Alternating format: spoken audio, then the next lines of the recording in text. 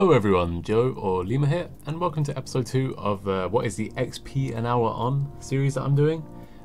This time I have a mic. Last time I didn't have a mic available, and I just kind of wanted to get that episode out, so let me know what you think of it with the music or without the music. Doesn't really make a difference to me, I can do it with either.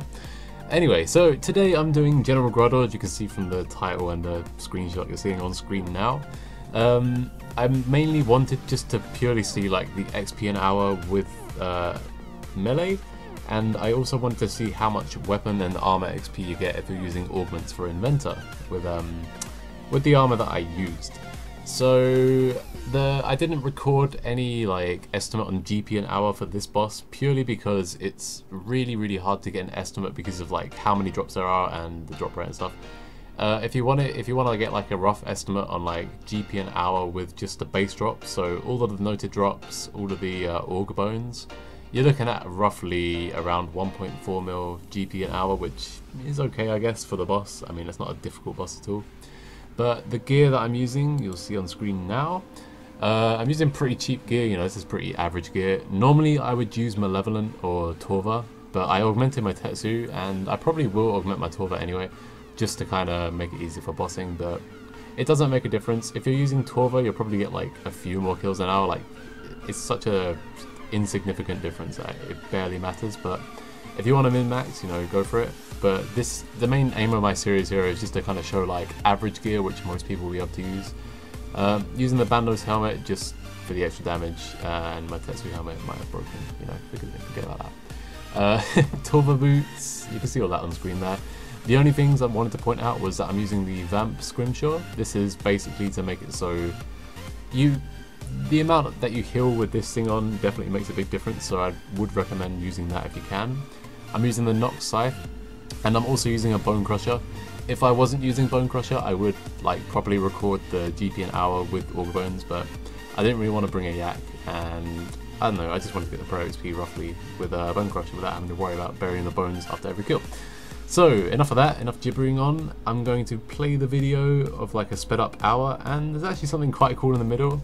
This hour isn't like a totally accurate hour, because you'll see halfway through roughly what happened, or you might be able to see because it's sped up, but I'll tell you afterwards why it's not a completely accurate hour, and I'll see you shortly.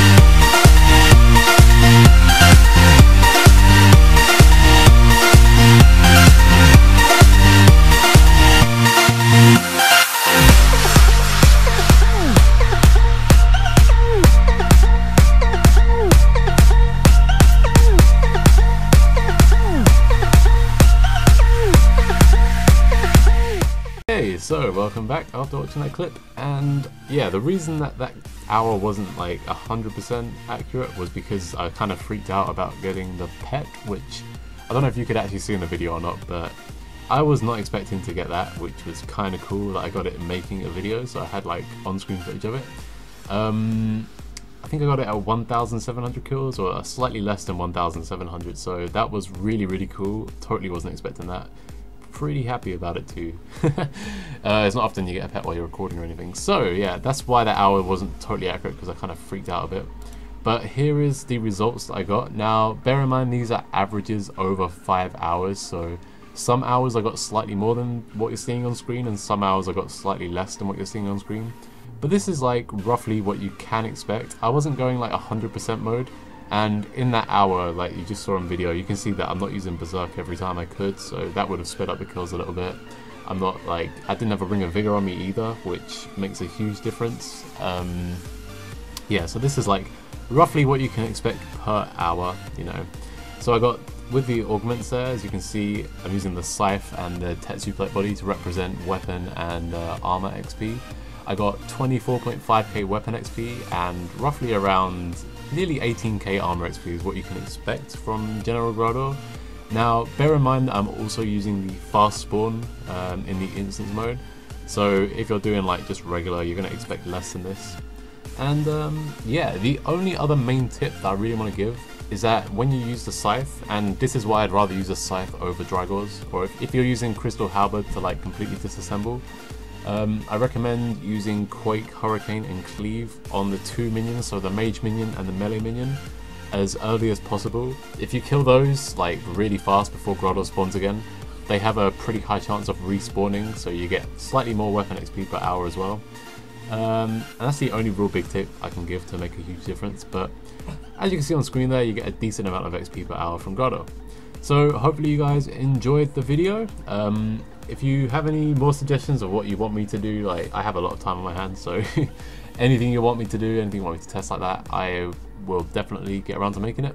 I'm working on waterfall fishing at the moment, but I kind of want to wait until they do skilling tools, because in the Q&A live stream, they mentioned that instead of mining now, they're going to start doing fishing and woodcutting for skilling augments. So I want to test that when they eventually release that, which should be in 2 weeks. They haven't given a specific day for it though, so that could be a while off. So I'm going to wait for that before I do waterfall fishing, but anything else I'm more than willing to do.